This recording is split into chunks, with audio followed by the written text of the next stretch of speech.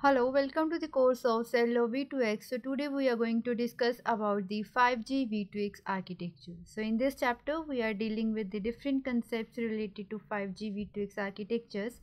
Like we will discuss about its architecture, its features and the components that are we using in the 5G V2X.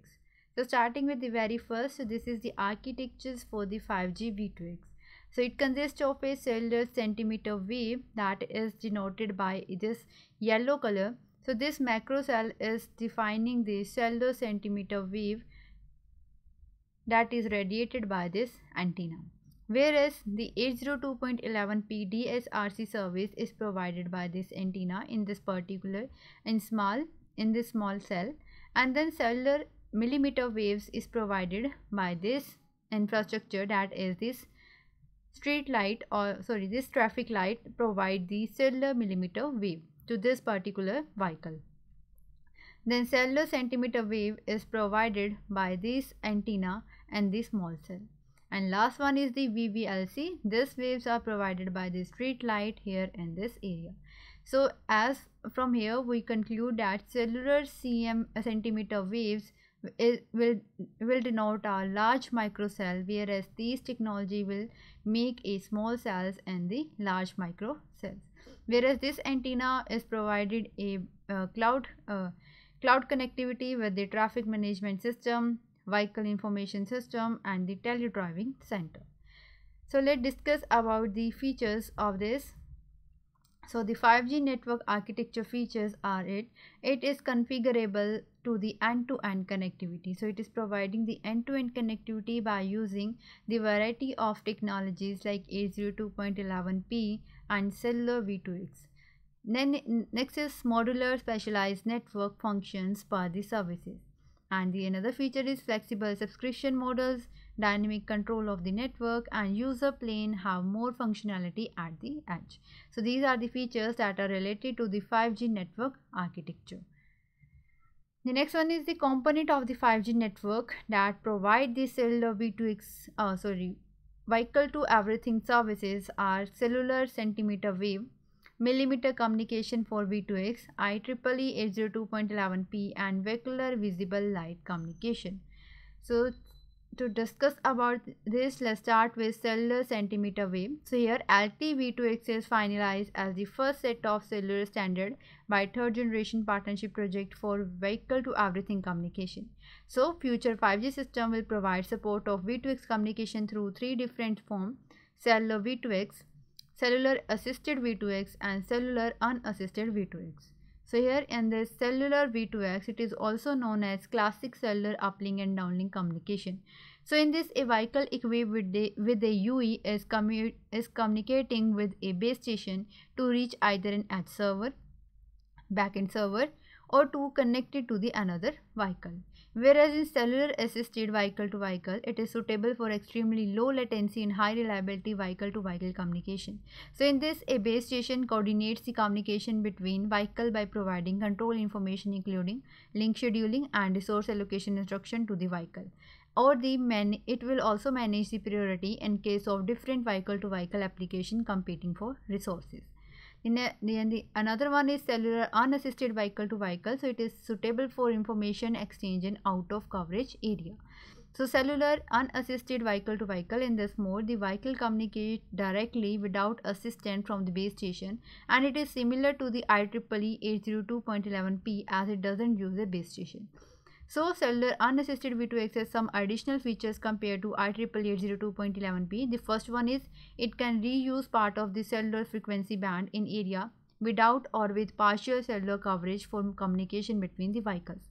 Whereas the second one is the out of coverage users can remain time synchronized to the cellular network in order to communicate with the in coverage users. So this will enable interference free multi-link connectivity and quick reattachment to a base station if they comes in a coverage. So these are the two services provided by the additional services as compared to the IEEE 802.11p provided in the cellular unassisted vehicle to vehicle communication. The another one is millimeter communication for V2X. So here the millimeter waves are used to increase network capacity through reducing cell size and large spectrum. So the role of millimeter waves in V2X is it provides short-lived high data rate connection well established between vehicle and nearby small cells to exchange delay insensitive data for the vehicle to infrastructure communication. Example, map updates, infotainment data in the downlink, and collective traffic and sensor information for large-scale traffic monitoring and the uplink. Directional V2-way communication for supporting partial use cases such as back to front, bumper to bumper communication between subsequent vehicle in a platoon. So these are the role of millimeter waves in V2X. Now here the position estimation between vehicle is also calculated using radio signals and millimeter communication, and 5G signals will provide the most appropriate position of vehicles as compared to 4G LTE signal. So the reason is due to the higher signal bandwidth and the dense nature of the 5G network, which naturally enables a line of sight with a high probability. The next IEEE 802.11p. Here the radios implements the IEEE 802.11p protocol suite based upon the IEEE 802.11a Wi-Fi standard. So here the US name it as WAVE and it's specified in the IEEE 1609 protocol set, and Europe name it as the ITSG5 and it is specified by ETSI. So it reserves 75 MHz and 30 MHz of licensed band respectively in the 5.9 GHz frequency range. So the most prominent facility provided by IEEE 802.11p based V2X are cooperative awareness functionality. Example, in Europe, it provides this service through cooperative awareness message, that is CAM, and event-based emergency update for hazardous situations. For example, it provides this information through decentralization environmental notification message, that is DENIM. So these are the features that are included in IEEE 802.11p used in 5G V2X. Next is vehicular visible light communication. So here VVLC technology will capable of enabling illumination signaling communication and positioning in a signal communication system. So in this, light emitting diodes in vehicle headlights and tail lights are used to transmit information, and the photodiodes or cameras are used for receiving information. So it has characteristics such as precise outdoor and indoor positioning, full duplex communication, and low cost of installation.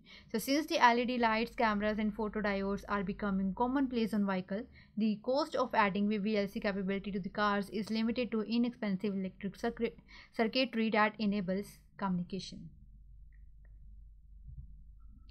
So here the main performance characteristics of VVLC communication, its range lies at least 50 meters with low bit error rate, and its bit rate is up to 2 megabits per second at 50 meters and 500 plus megabits per second at 5 meters. So here the VVLC offers directional communication with a high line of sight probability, which will result in limited interference and a high reuse factor. So these are the various components that we are using in 5G V2X design of architecture design. So this is all about 5G V2X architecture. Thank you.